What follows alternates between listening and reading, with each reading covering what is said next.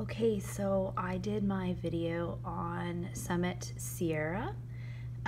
It's a public school in Washington.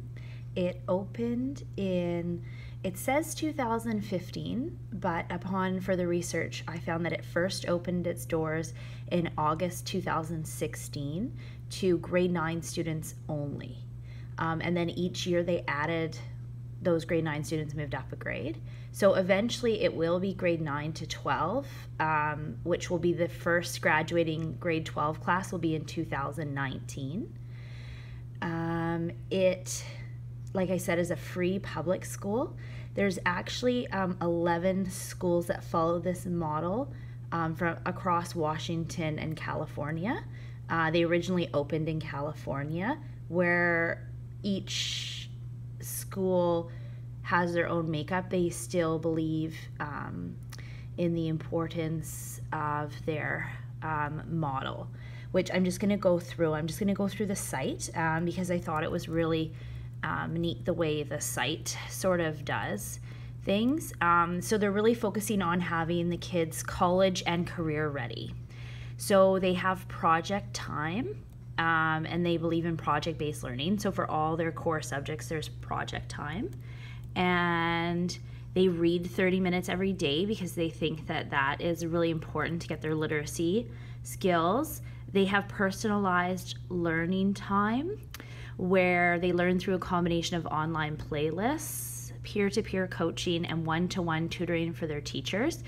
So I'd be curious how they set up the one-to-one tutoring and how many teachers they have. They practice math problems for at least 30 minutes a day. They have mentor time. So they have an assigned teacher who's the student's coach, college counselor, and advocate, and supports them to excel both inside and outside the classroom. This is the same teacher they have throughout their entire time at Summit Sierra. So you have the same mentor the whole time. And they have community time, which I thought was really neat.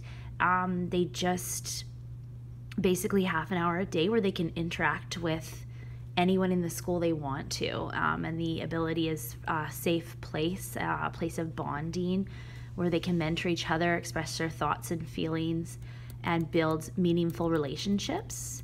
And they also have the school. They say it takes place after school as well, so kids can do whatever they want. So expeditions are their electives from what I gathered from the site. So they do them they immerse themselves in them for 2 weeks straight, 4 times a year. So they get 8 weeks of electives essentially, but that's all they work on for those 2 weeks. So it's like, I guess, a passion time in their school.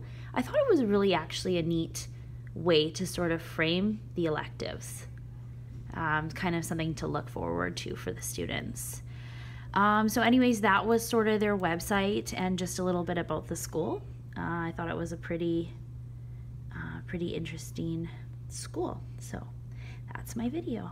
Thanks.